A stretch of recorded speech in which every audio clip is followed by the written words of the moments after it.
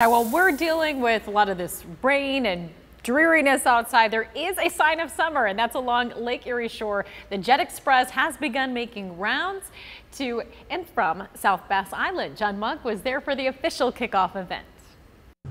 It was a misty morning along the Lake Erie shore, and even though warm summer weather seems far away, the Jet Express kicked off their first day of ferry service to Put-in-Bay with the help of economic development and tourism officials.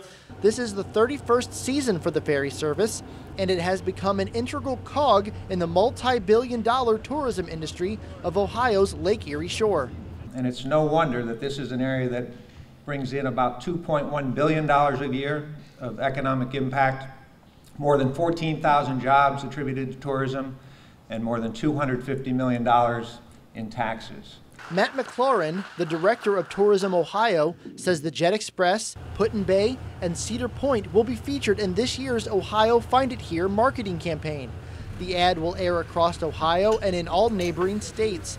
He says first-time out-of-state visitors are always impressed at what attractions are offered here, and the state agency is proud to showcase Northern Ohio as a true destination. Telling the story of the gem that we have that is Lake Erie and the world-class attractions that we have around it. And that's why you'll continue to see in the statewide marketing for Ohio Find It Here will continue to include Lake Erie Shores and Islands and the Jet Express. For a full list of all Put-in-Bay events taking place this tourism season, you can find a link on our website or our WTOL 11 app.